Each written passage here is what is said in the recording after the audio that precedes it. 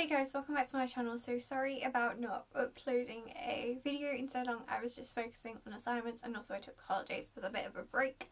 Now I'm coming at you with a book haul, more specifically a WHSmith book haul.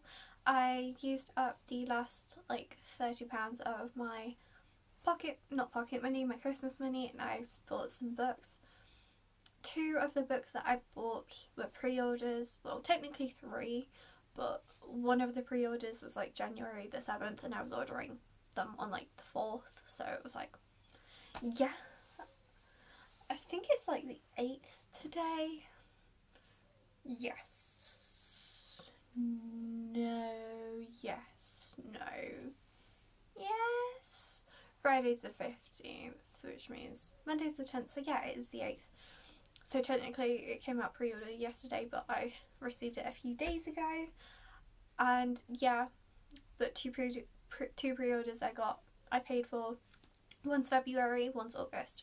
But I wanted to do a book haul, and before I get into what books I have, make sure you hit that subscribe button down below, because I upload lifestyle videos I create related to like books, the odd baby name video, and just tips for advice and just organising vlogs and all that. So if that is the sort of thing that you like, then make sure you hit that subscribe button, because we are trying to get this channel to 370 subscribers by the end of January, so please make that happen. So go on, click that subscribe button, and also make sure you like this video if you love book hauls, and let's just get into the books.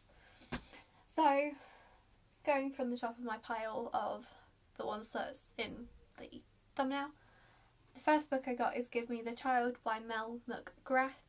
Actually, I should get like the sheet that has like the costs on, just so you know how much I paid for them. Basically, the pre-order that was like the 7th of January, it actually came first, and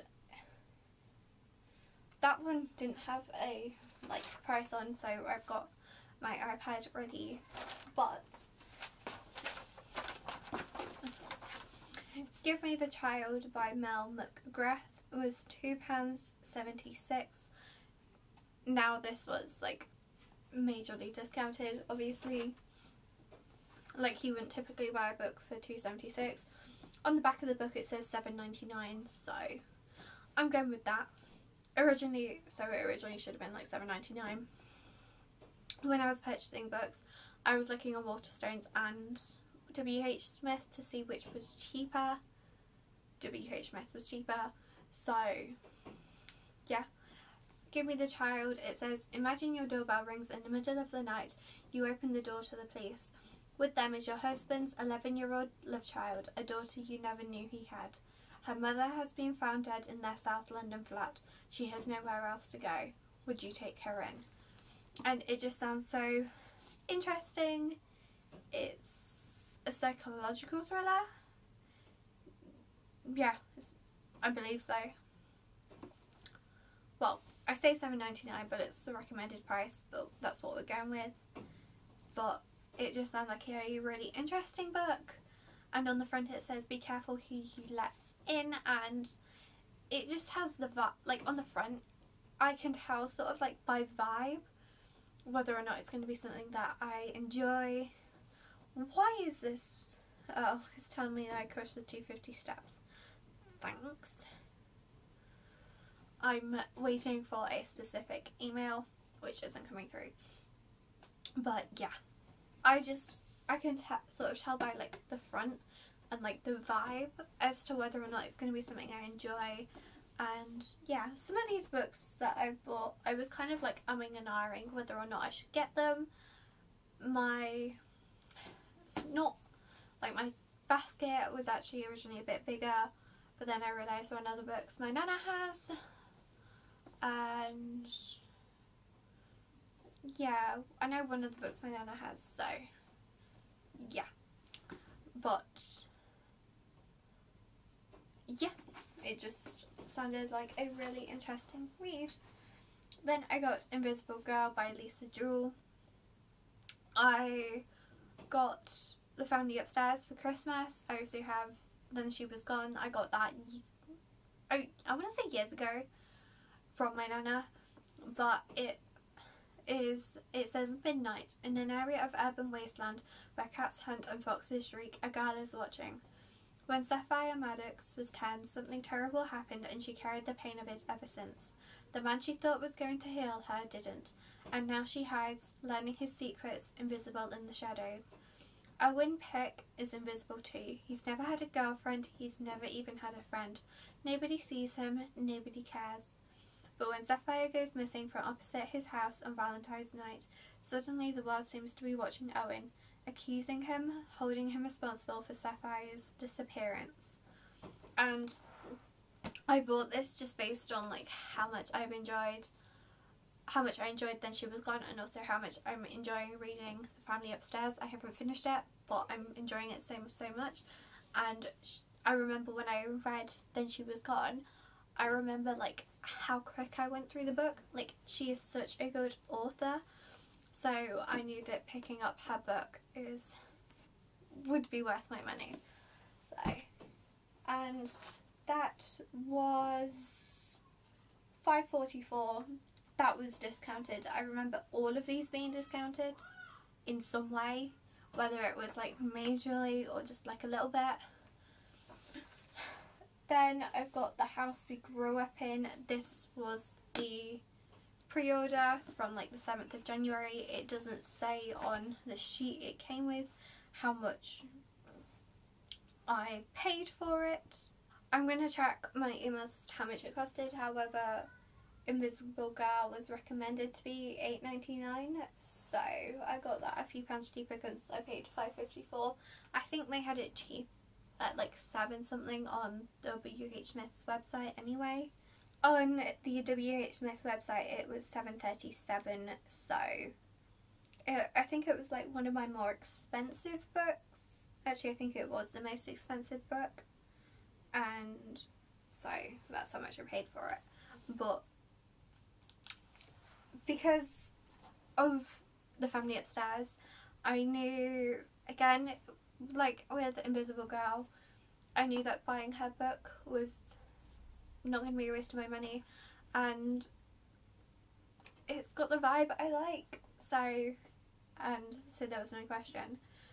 And it says, picture an Easter weekend when tragedy strikes, so unexpected, so devastating that no one can talk about it. The years pass, the children become adults, gradually they lose touch as the secret between them tears them apart. And then something happens that calls them back to the house they grew up in, and to what really happened that Easter weekend all those years ago. And it just sounded so interesting. Then this book is one of the ones that, in a way, I was kind of umming and ahhing over, but this is The Hunters by Chris Kuzneski. I believe I'm pronouncing his surname correct. And I paid $1.94 for this, so again, it's a majorly discounted product. And on the back it says $8.99, so it would have been about that originally. But it says, The Hunters, a billionaire philanthropist hires an elite team, an ex-soldier, a historian. It says an historian. That annoys me. It's not an historian. You only put an when it's before a vowel.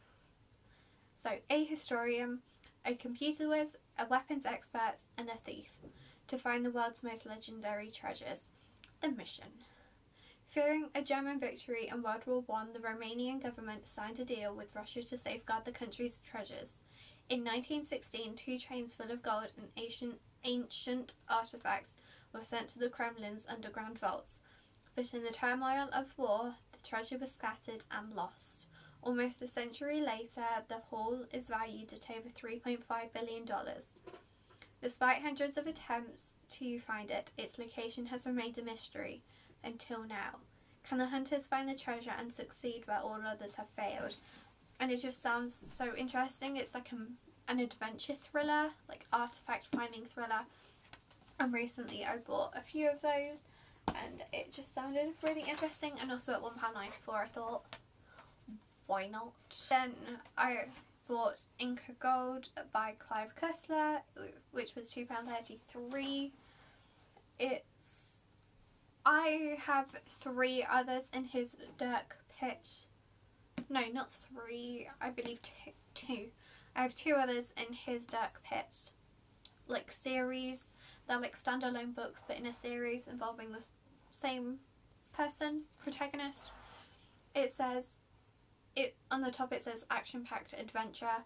It says, a call for help from a stricken archaeological expedition brings Dirk Pitt to a sacred well high in the Andes. There he confronts a band of ruthless art thieves who plunder ancient sites for their precious artifacts. But soon Dirk Pitt faces even graver danger as he searches for a lost Spanish galleon and hunts for a fabulous hoard of Inca gold. And in desperate race against time, Pitt must track down a sacred site before the richest prize known to man is lost to the world forever. And it just sounded so interesting. I know I haven't read any of the other ones in his Dirk Pitt sort of like series thing, but I just thought, why not? And it sounded so interesting. Then the final book that I've got is The Three by Sarah Lotz. It says, Black Thursday, the day that will never be forgotten. The day that 4 passenger planes crash at almost exactly the same moment at 4 different points around the globe. There are only 4 survivors. 3 are children who emerge from the wreckage seemingly unhurt, but they are not unchanged. And the 4th is Pamela May Donald, who lives just long enough to record a voice message on her phone. A message that will change the world. The message is a warning. And it just sounds really interesting. On the back there's a review from Stephen King that says, really wonderful, hard to put down and vastly entertaining. I didn't look at that, but you know. And again, this one I was umming and ahhing, should I, shouldn't I? It was $1.94, yeah. And I just thought, like, how like simple it is. Like, you see like this artwork, how simple, and it was like, and like I said, I was umming and ahhing, but then I thought, well, it's $1.94. I like to make the most of my money, and seeing as it's discounted, like, why not? So I bought it, and yeah, I'm probably not going to get to all of those this year because I have like 21 books already, like 21 new books. Whether that's I've received them at Christmas, I've bought them, or they're like second hand from my nana, like my nana's given them to me. So I've got loads of books to get through. I'll probably get through them during the summer because I'm not going to have assignment work and college work and etc. So yeah, but I hope you guys enjoyed the video. Make sure you hit that subscribe button because I am getting back to my Sunday at 8 PM uploads now that I'm sort of like back into the full swing of things. Like, I'm back out of like the Christmas holiday mood, and it's now onto you. Like, I've done some assignments, and even though one big assignment is due in on Monday, apart from that I've got a few weeks respite, so I'm going to try and catch up on content, getting content out. There might be a few extra uploads during the week, but yeah, make sure you hit that subscribe button to get this channel to 370. Make sure you hit a like if you liked this book haul, and also so that more people who like book hauls can see this book haul. Make sure you comment down below any videos you want to see from me, whether you want me to do like a dedicated review or reading vlog on that book or whatever, or just any videos in general. And I will see you guys in my next video. Bye guys.